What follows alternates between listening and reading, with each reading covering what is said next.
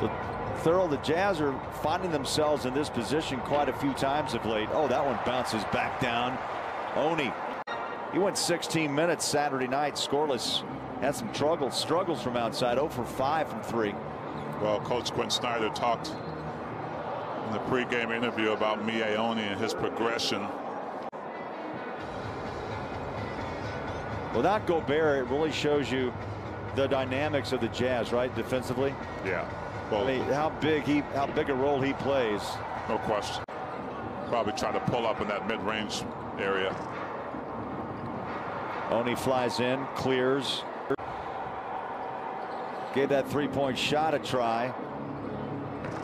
Cavaliers answer back with a three-pointer of their own, misfired.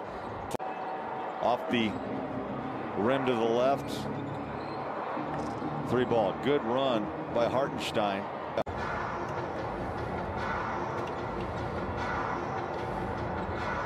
See, we're looking at a league that is built around threes, and Oni.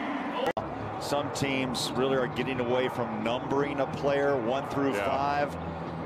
You know, the Jazz have a 1 and they have a 5, but a lot of teams don't want to mark the player. 48-18 advantage tonight. Off the hands of Hartenstein. Jazz want to run. So no score change, I believe is what I heard. They're going to go inside last time, and now the whistle on Oni with 3.1.